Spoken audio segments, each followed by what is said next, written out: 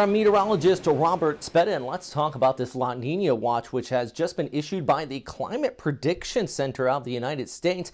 And what that simply means is that we're likely going to be going into a La Nina over the next 6 months. First graphic I'm showing you here is the sea surface temperature anomaly from climate.gov, showing those below average sea surface temperatures out in the eastern Pacific, often a result of an increase in trade winds from east to west, which often builds up those warmer than average sea surface temperatures in the western Pacific. So we're already kind of in a La Nina state. We're starting to get back to neutral, but it does look like things are going to be dipping back down closer to the La Nina as we go ahead in the fall through winter. So back-to-back La Ninas, by the way, are not terribly uncommon. I know last winter we had one that resulted in a few storms actually popping up in the western Pacific during the winter months, and La Ninas, yeah, back-to-back, they're not that quite uncommon. They often take place in about 5 to 6 year period when they switch from La Nina to El Nino. A watch means there is one likely in the next 6 months, while warmer sea surface temperatures, of course, with a La Nina does increase the threat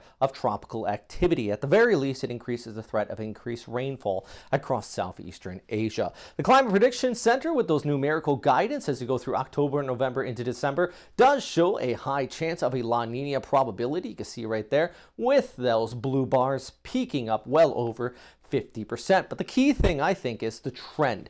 We already had that La Nina. If you just trend it out heading to next winter compared to, you know, all the other years past when we had La Nina, there's no guesswork here. Likely we are going to be going up to near neutral and dropping back down closer to a La Nina state through this autumn, heading into the upcoming winter. So that's just a quick look at that forecast from the Climate Prediction Center, overviewing it. If you want to help me out on Patreon, go ahead and check that out. Put a link down below in it. Also, if you want to know more about the El Nino and La Nina, I'll put a link down below as well, or you can check it out here. Also, don't forget to hit that subscribe button, check us out on Patreon, and follow me on these social media platforms. Right now, though, La Nina does not affect those day-to-day weather forecasts, just as far as the extended forecasts and those increase in probability with tropical systems with those warmer sea surface temperatures. For those day-to-day weather forecasts, be sure to check your local agencies and watch out for our daily updates here on Westpac Weather